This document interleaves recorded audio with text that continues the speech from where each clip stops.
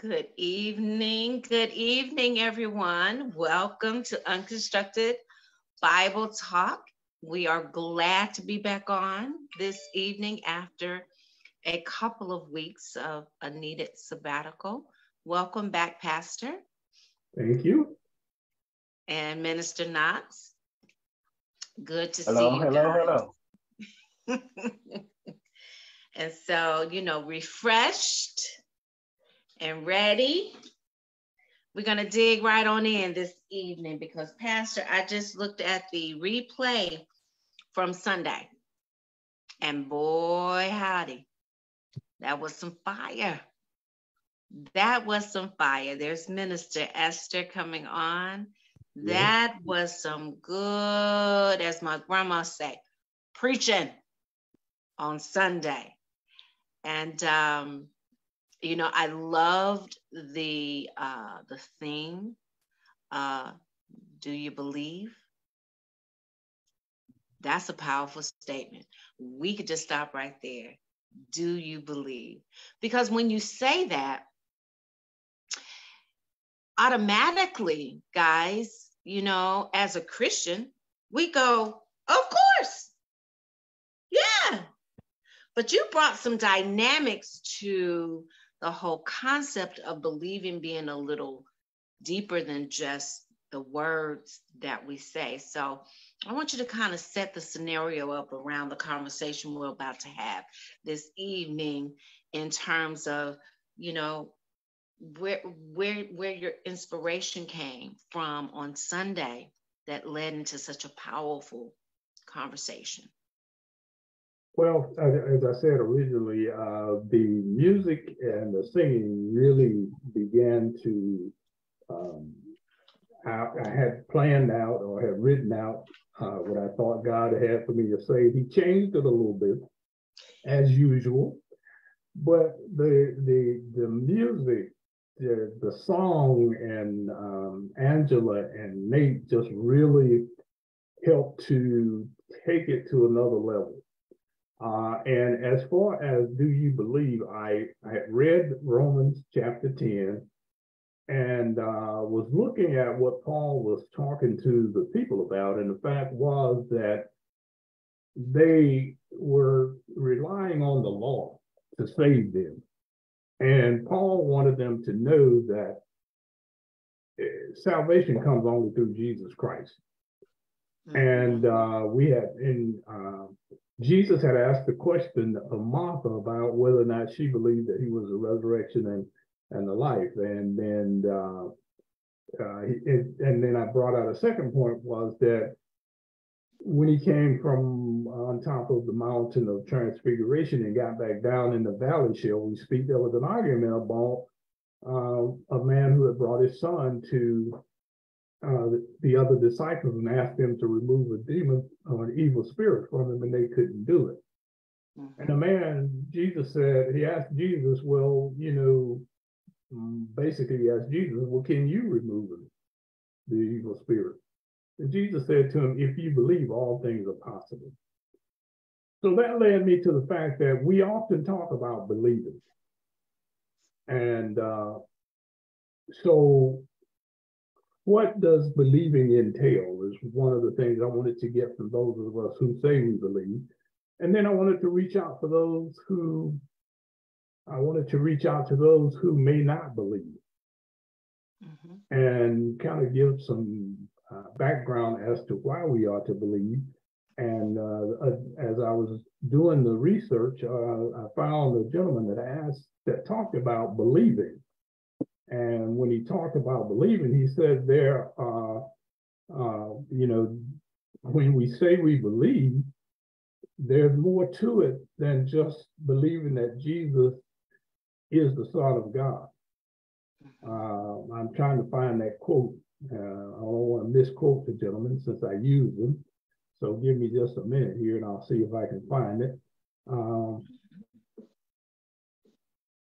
He wanted us to understand that when we say we believe, there's more to believing than just saying it. You have to truly trust and understand that God is who he said he is. He said to believe Jesus,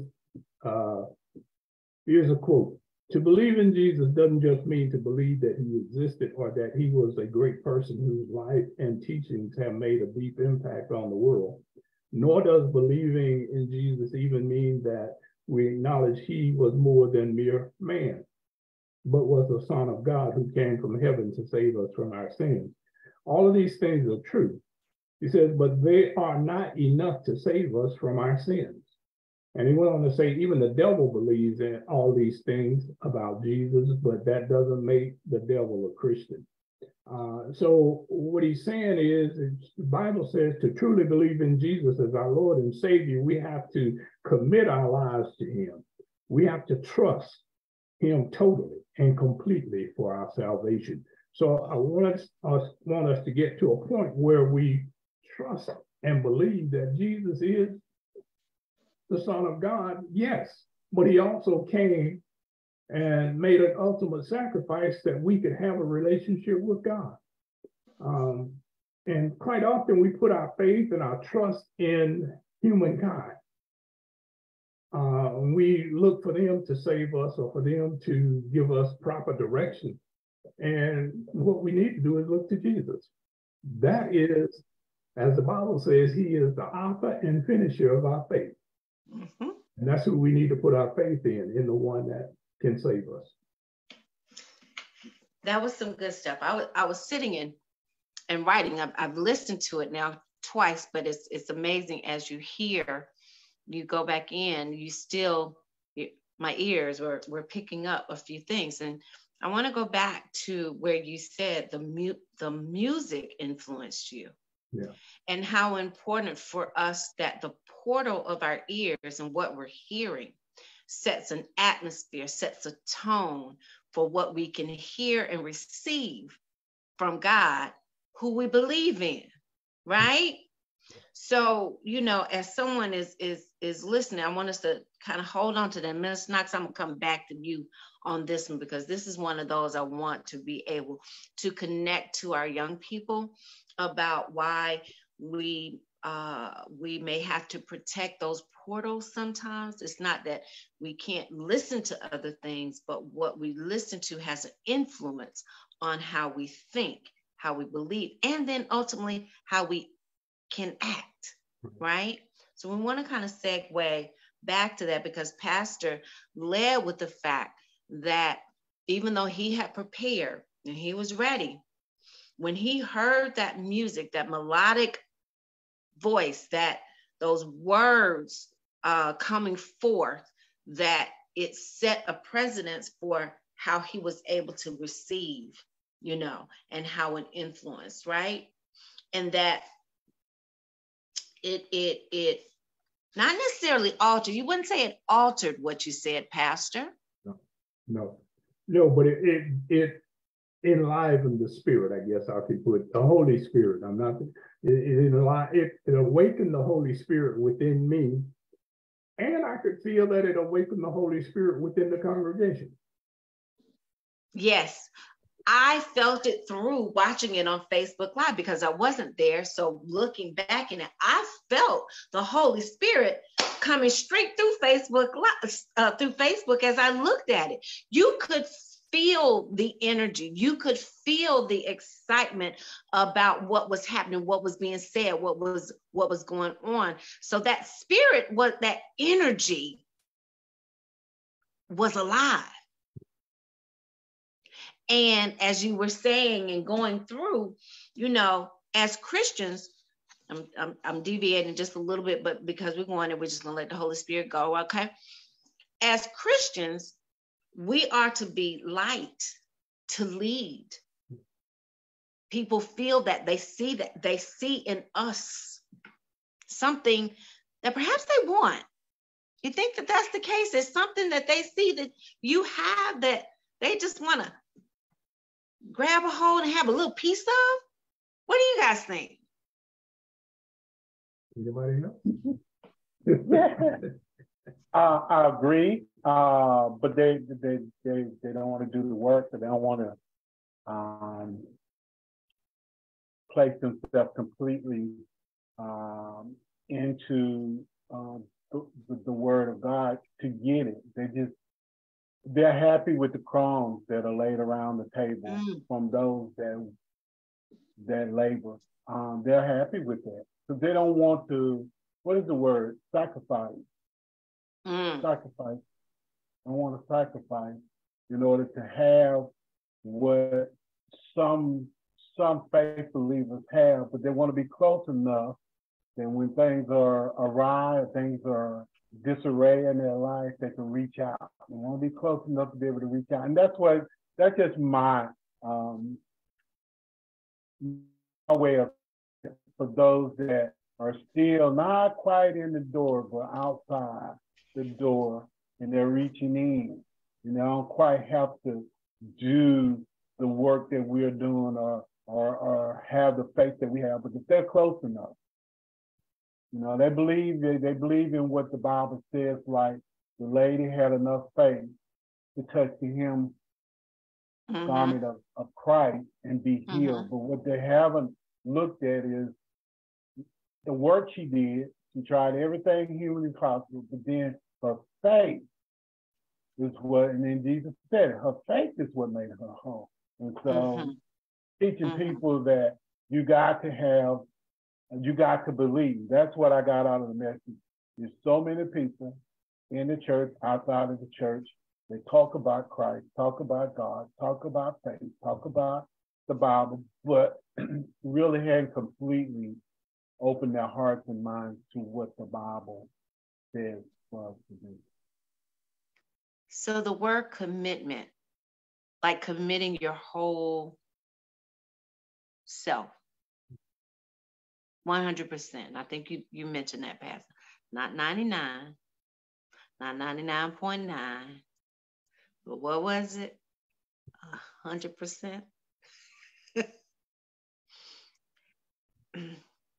That means surrendering. Stop trying to be in control.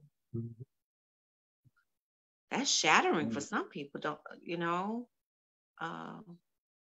yeah. You mean I gotta give all of me over? Even to the point of what they're doing and the way they're doing it hurts them. They still will do it to stay in control, even in that bad situation. I got it. I agree. Too many people who don't want to let go and let God, thinking that they know what's best for them. Right. Well, Minister Esther, in saying that, letting go, letting God,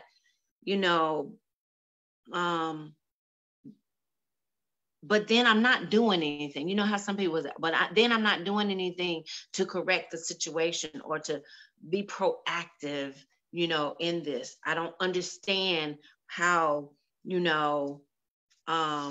you're asking me not to do nothing. What do you say? Well, that's where you're in communication with God, because God is talking to you all the time. But he's not asking you to sit down on your rusty dusty until somebody brings you a stone tablet filled with the, information about what your next move is. Yes, so true. So true. That's right. Communication. Yes. How are we communicating with God? Where does this faith come from? Well, Paul brought that out too. And if you read it, you see, and I'm going to paraphrase it. Paul said, first of all, he says, how can they hear? Well, first he says, how can they believe if they don't know who to believe in? And I'm paraphrasing this. I'm not reading it exactly the way it is, but he says, how can a person believe if they don't know who to believe in? Then how can they believe in Jesus if they have not heard about Jesus? And how can they hear about Jesus if someone doesn't proclaim Jesus? How can someone proclaim Jesus if they have not been sent to proclaim Jesus? Again, I'm paraphrasing, but in essence, that's what Paul is saying. And then he goes on to say the word is near you. So yes, as ministers and preachers, we proclaim the word, but it's still up to each and every person to have that personal relationship with God, the Father, the Son, and the Holy Spirit. How can you do it? It requires you committing some time to study and read the Word of God. And there is no excuse whatsoever now for anybody not being able to read the Bible.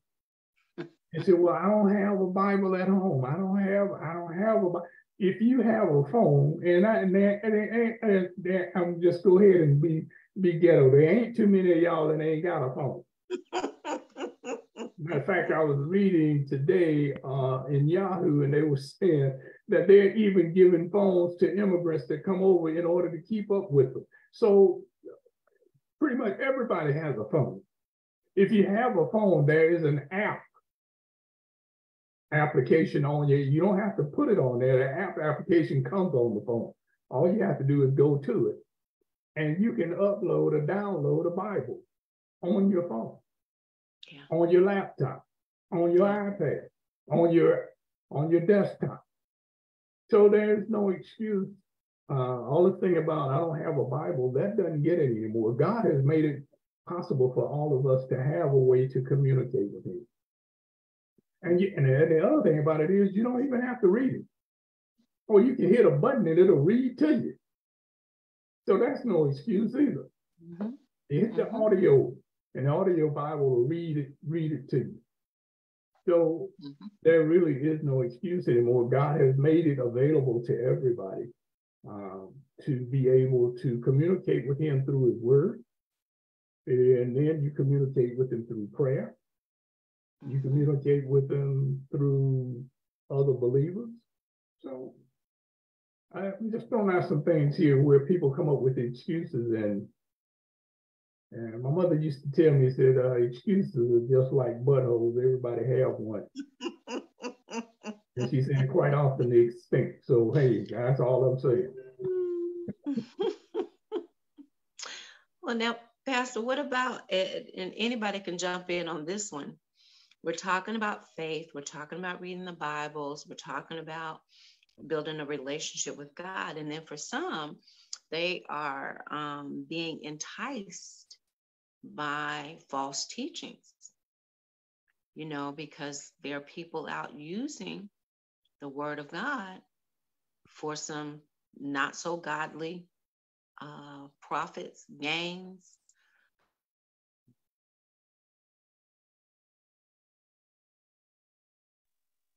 They're using it for a whole lot of reasons, right?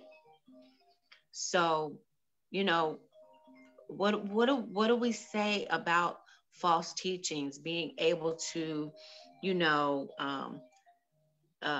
not necessarily look for the easy way, I guess is the best way to say it, because sometimes that just is more enticing. It just looks a little pretty. It's a little easier. It's a little gentler to get in there and deal with it that way. But what does the word say about false teaching?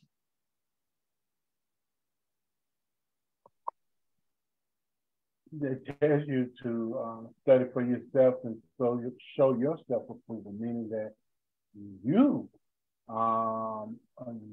supposed to hear what is being said, but then you're supposed to go back and you're also supposed to study and produce what God, out of that word, what God has for you. So you go study, and if he's not, God's giving you something and it wasn't what you heard, then you know that there's something wrong there. And that's when you need to shake the dust off your feet. Just like he said, people that don't want to receive it from you, who he is, shake it off your feet, move on. But you should move, but that's the time you should move on to find somewhere where it's biblically being taught, and biblically you can see what's being taught. Right. Got to be able to see it. Right. And beware of the wolf in sheep's clothing. Yes, ma'am. Because the devil's got all the good reasons for you to do bad things. And then you've got to know the Bible for yourself. So when you're being led down the wrong path, you know not to go there because the word of God tells me not to go there. True. All right. That's true. And everybody that says, Lord, Lord, is not going to get invitation into heaven, meaning that there are some that are healing in the name of Jesus because it's Jesus who's doing the healing and not them. So those people may look worthy, but the day comes when Lord said, I know you're not. Mm-hmm. Mm-hmm. And in this day and time, let's just talk about being a Christian right now. You know, our world is a sick world right now. And being a Christian isn't always such a cool thing. Although when the need comes in the world, everybody want to run back to the church and ask the church to help them. But when things aren't so crazy, or your back's not up against the wall, then, you know, it might be you might think about the church every now and then, maybe not, but not necessarily. Our doors we're not packed every Sunday. The laborers are few out here doing the work of the business of church. And yet, you know, there are certain times when, you know, people are going to come needing the help of the church. So can you exercise belief in God and have it as a sometimes kind of thing, Pastor? Or this needs to be, I'm believing in Christ and I'm making the effort to put him at the forefront of my day and not just wait for the crisis to come and, remember, pick him up then and say, okay, God, I need you to take care of me right now. Well, the Bible speaks clearly to that in the book of Revelation. In the book of Revelation, when John is having his revelation, one of the things that was said when he's talking about the seven churches is that God prefers us to be hot, either be hot or cold. There's no in between. He says if you're lukewarm, then he spits you out of his mouth. So if we're going to believe in Jesus, then we need to believe in Jesus, and we need to keep Jesus at the forefront at all times. You can't straddle the fence. You know, today I'm for him, tomorrow I'm doing my own thing, you know, back and forth, because then that's not a relationship. The best way I can put that is if you talk about a human relationship. If you're in it today and you're out of it tomorrow, that relationship is not going to last because there's no commitment there. And the person that you're in and out of that relationship with knows that you are insecure, first one, maybe either insecure or that definitely you're not committed. And so they're not going to be committed to you because you're in and out, you're wishy-washy. So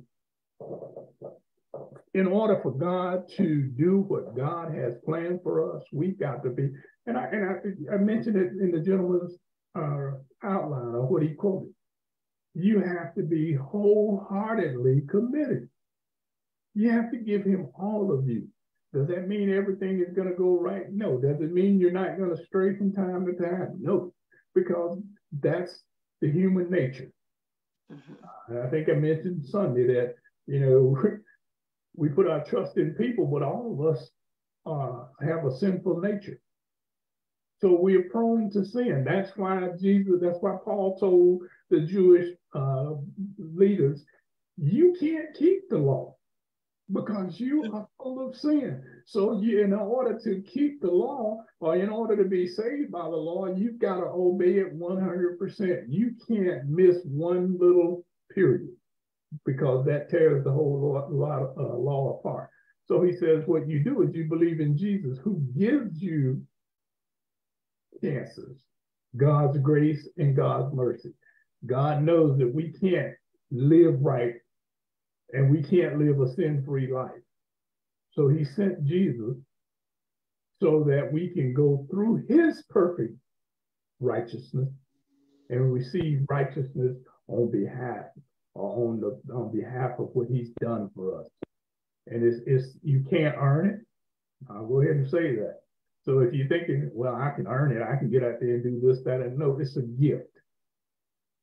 But you have to receive. It's just like I say all the time. You can get the most elaborate gift on Christmas or whatever, on your birthday or whatever day it is, but if you don't unwrap it, it doesn't do you any good. That's right. That's right. Now you mentioned about, the law, like there's so many similarities right now happening in our world with the teachings of, Paul and dealing with, the powers to be who felt that they were above certain people. Mm-hmm. And yet, we see that playing out in our day-to-day now. A lot of the struggle we're experiencing right now is all about power. Mm-hmm. Maintaining, holding on to at all costs power. What will we say to those listening, how to stay encouraged in the midst of this very discouraging moment in time when you're looking around and people who should be helping, who've been voted into office to help the people, who have the ability to help, they're like these men back in the day that's focused on the law but not on the truth at hand, who Jesus is. But they'll be quick to say they're a Christian now. What do we say? What are our words of encouragement? Well, if nobody else to speak, let me say this. My encouragement is, the way I would encourage us is that we need to put our trust in the one. I used an analogy Sunday, so I'm going to go back and use that same analogy tonight. Mm-hmm. We put our trust in our belief and our faith in humans, and in the fact that we want them to do what's right for us. First of all, and Paul was talking to the people, and he said to the to the Jewish leaders and the priests, he said, you know the law, but you're subverting the law. You're using the law to oppress people. And the same thing is happening today. Mm-hmm. So what would I say? I would say, stop trusting in human beings. I think it's Psalm 118, verse 9 says, it's better to have God as your refuge than to trust in humans or to put your trust in princes. So it's better for us to trust in God. Why? And again, let me get back to my Sunday analogy, which was the Falcons. And I said Sunday, I love the Falcons. Y'all know I love the Falcons. Matter of fact, before I became a preacher, I used to put up my finger like the Baptist and ease out so I could get to the game. But the whole thing about it is, Sunday, I did not look at the game, and I had time because I didn't have to leave home until 11 o'clock, but I refused to look at that game. Why? Because I did not want to be discouraged. And if I had believed that the Falcons were going to win, I would have been disappointed. But if I believe and understand and know that Jesus has already won, then I won't be discouraged. Mm-hmm. I'd rather know and put my trust in somebody that I know has my best will at heart than to put my faith in somebody that may or may not win. Jesus has already won the victory. So put your faith in the one who's already come and proven that he loves us beyond all else. And let me stop talking and let somebody else talk. Minister Knox, you got any more to add to that? Just a little bit. We add a little bit. Even though it's frustrating, it's disappointing in this world that we live in, situations that we find ourselves in. The difference in believing in something on this earthly kingdom, the difference is believing in Christ is that regardless of whether we get it or we don't get it, whether we live in a mansion or just live in a regular house, whatever, or live in an apartment or even live in a box, if we believe wholeheartedly that Christ is our Savior and we believe that with all our hearts, our minds, and our soul, the difference in believing in something on this earth is that when we pass away, we don't take it with us. It stays. And but what God is offering us is everlasting life with Him. So this flesh may end, but eternal life begins. But it doesn't begin for those that don't believe in our Savior and our Lord and our brother that looks out for us, and that's Jesus Christ. Yeah.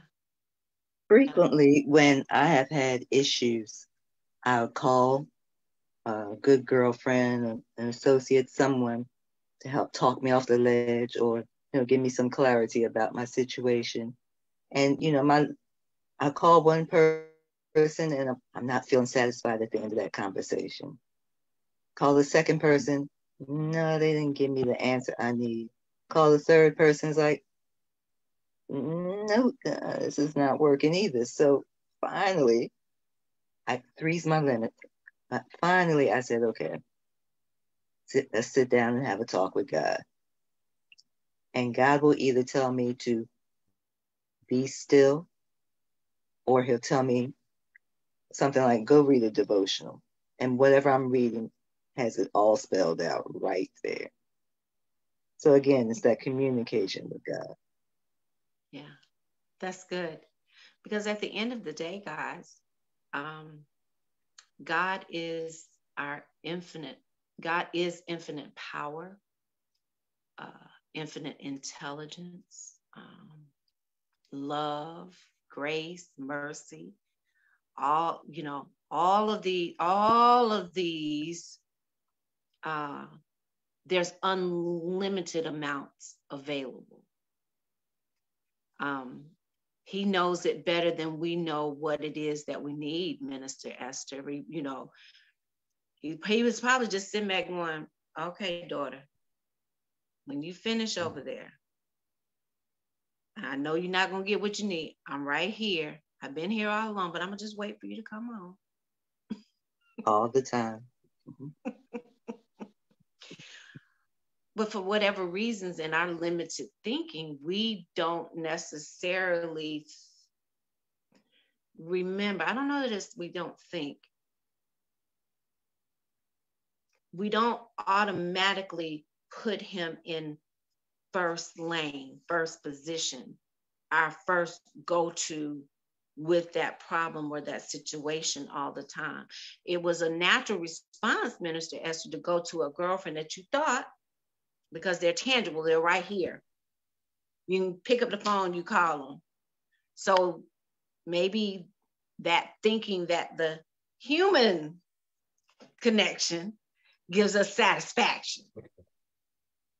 But in truth, God, in His infinite wisdom, His infinite understanding, His infinite amount of knowledge, His infinite understanding of who He is, that's really who we need to go to first, isn't it, Pastor? It is. But here's the issue with that. One of the issues with that. If we go to a friend, it's possible that friend is going to tell us what we want to hear. True. If we go to God, God is going to tell us what we need to hear. And sometimes, and quite often, what we need to hear is not what we want to hear. That's good. Oh, that is so true. That's good. It explains why we would then look for comfort in our girlfriend or a friend. It's Trying to take easy. the easy route. Yes, I was saying it's the easy. It's the easy. It's a little softer. Thank you. Yes. But believing in Jesus isn't always taking the easy route. We've talked about committing 100%, not 99, not 99.9, but 100% believing, trusting. I like what you were 99 saying. and a half won't do. 99 and a half will not do. Will not. Will not. And so therefore, you know, believing in Jesus is believing in the truth, as you were saying, Pastor. And the truth isn't always what we want. And if I'm talking to my friend, I can kind of coerce my friend into giving me what I want to hear. Yes, sir. God doesn't bar. No. Yeah, because you want your girlfriend to say, "You right, girl. The heck with them." Exactly. And if it was me, this is what I would do. Right. You but should. God's going to make you do the right thing. Right.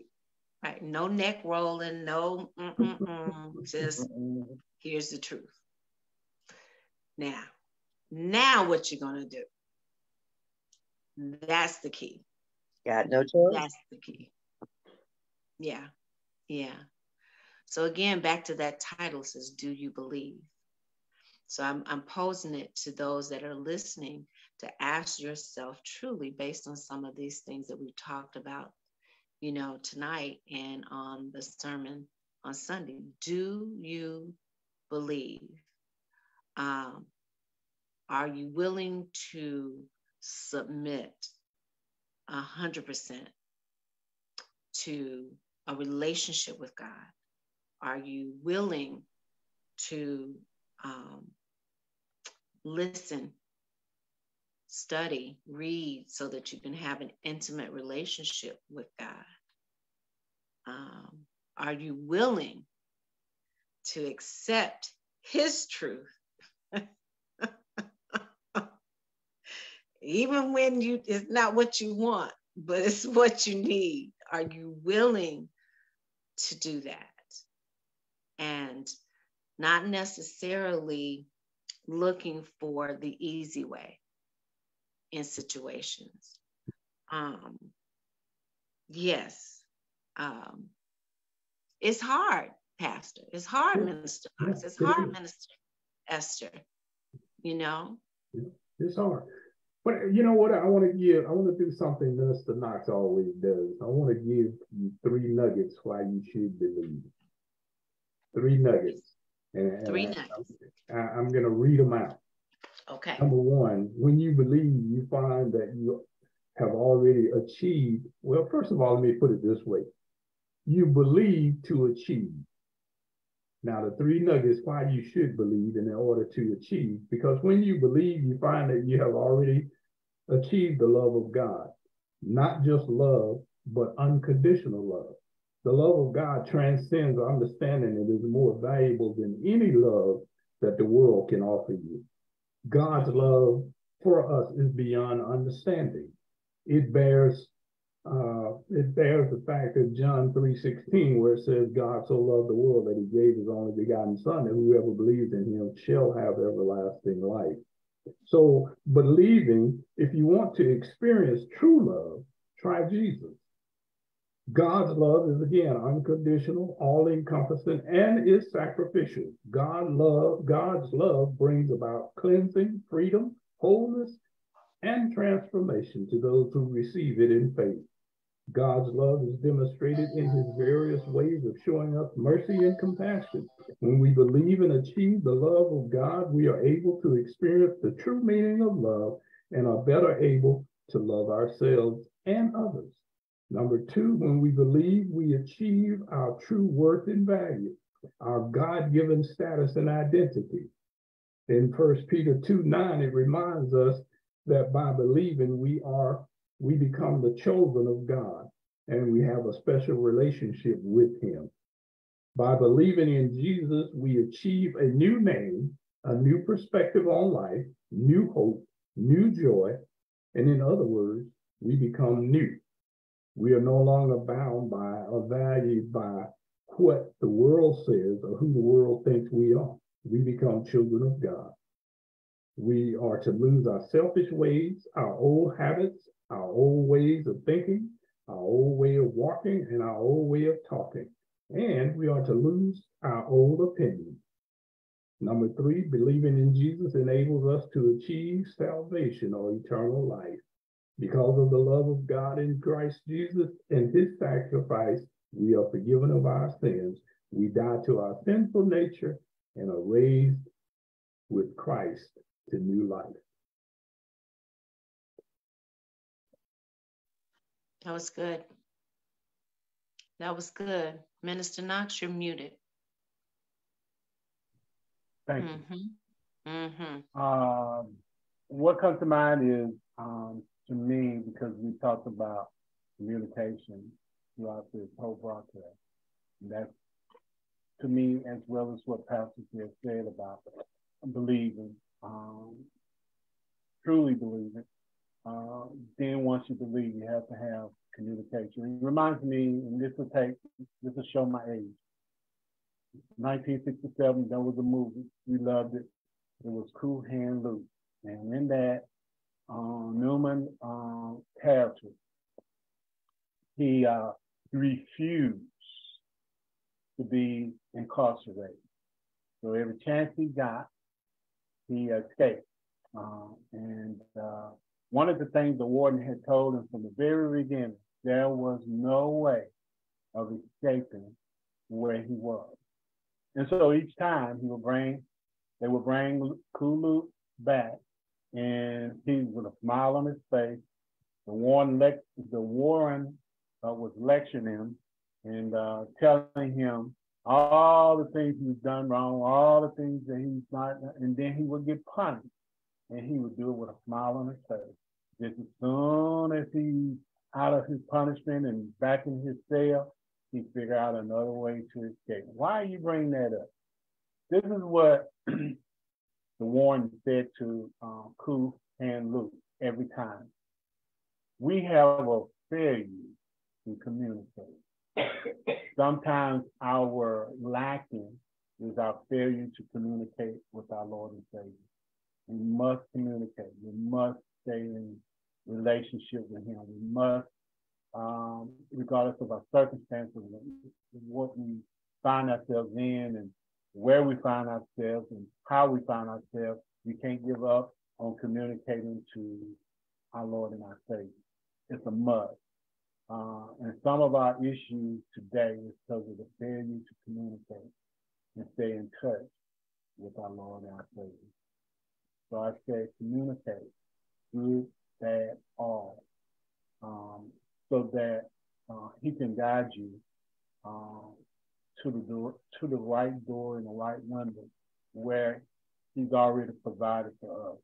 And I always say, and I'm gonna do what Pastor do.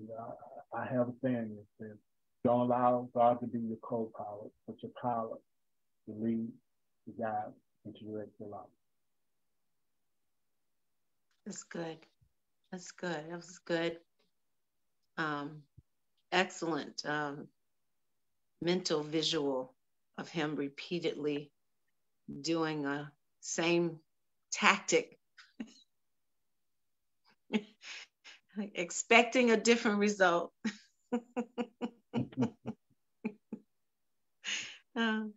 Excellent, excellent. Minister Esther, do you have any words for those that are listening this evening before we get off?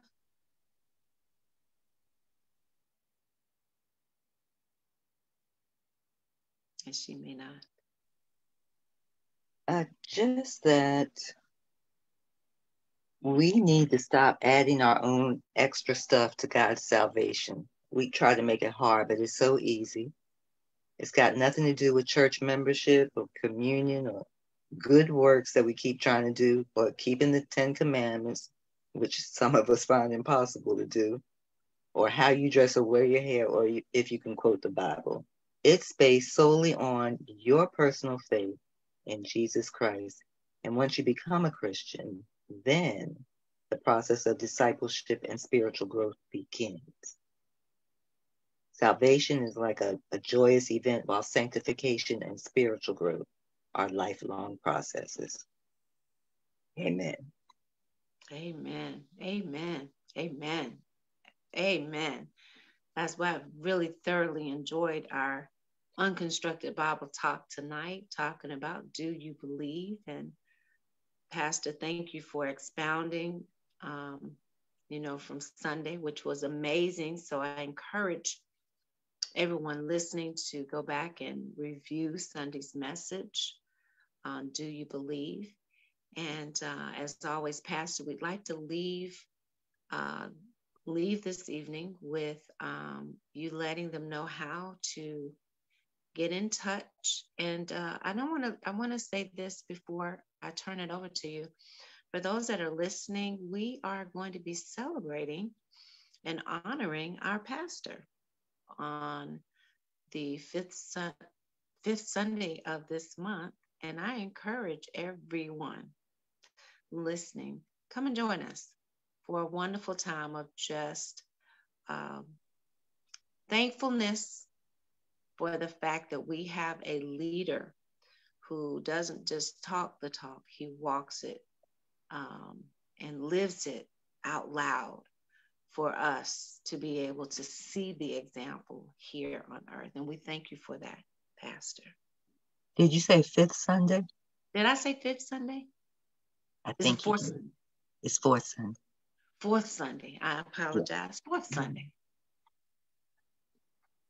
All right. Well, for a couple of things. One is I'll say to our listeners, don't. I think I heard it earlier in our conversation where quite often we try to get ourselves straight, and we can't do it. But don't let that stop you from coming to God, because He's the one who will be able to get you straight. He's the one who will be able to give you directions and to help you correct any errors that you may have made. And as Jesus told the man with the son, if you believe, nothing is impossible. So regardless of where you find yourself or what others have said about you, God loves you. And as we often say, there ain't nothing you can do about it, because there's actually nothing you can do about God loving you. God is going to love you regardless. But it's up to you to receive that love. If you want to get in touch with us, our phone number is 681-533-0236.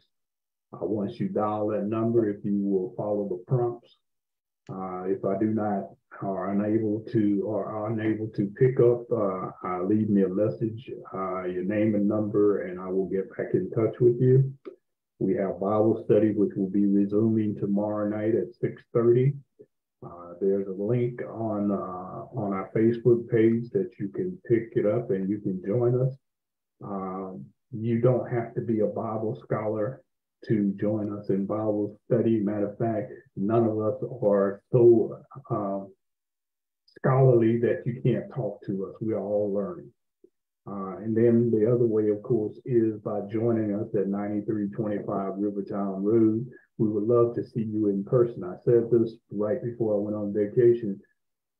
If you only come one Sunday, that blesses us. So we invite you to come. We want to see your face. As it was when I was a young man, we would like to see your face in the place. So come on up and see us. I say it all the time. If you don't like it, then, there are many other places that you can go and worship, but at least give us a try. Because I guarantee you one thing. I guarantee you'll find some loving folk at Rivertown. I guarantee you'll find some compassionate folk at Rivertown. I guarantee you will find that you are valued at Rivertown, and we will know your name. You won't just be a number. So come worship with us. If you can't make it, in person, then join us on Facebook. And we worship at 12 noon. Amen. Well, thank you guys for joining us this evening. And we look forward to seeing you in person as well as next week for another Unconstructed Bible Talk. Good night. Blessings all. Good night, everyone. God loves you, and so do we. And I'll say it again. There ain't nothing you can do about it. Amen. Be blessed. Amen. Bless.